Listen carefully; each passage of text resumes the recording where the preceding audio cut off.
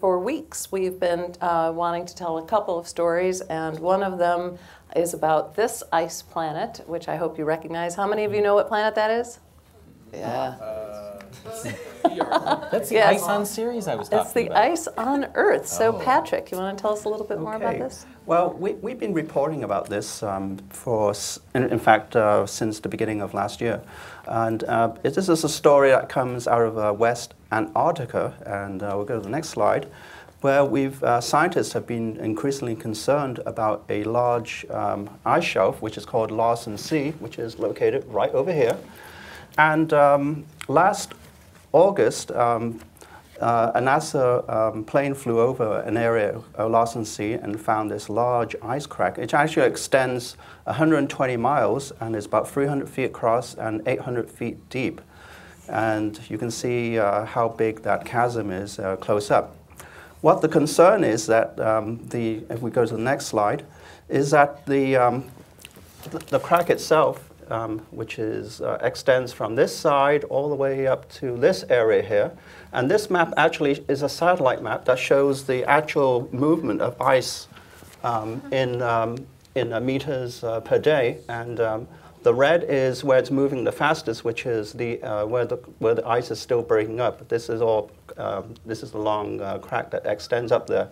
And so you imagine during February when this data was taken, the ice in this area is moving almost about 10 feet per day out towards the sea, and is also contributing to the crack that's continuing to break.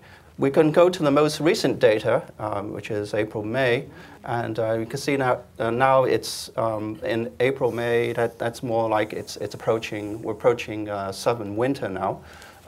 There is still a lot of movement of ice, and what's worrying is that the ice shelf will actually eventually carve away, and we can see the extent of the crack.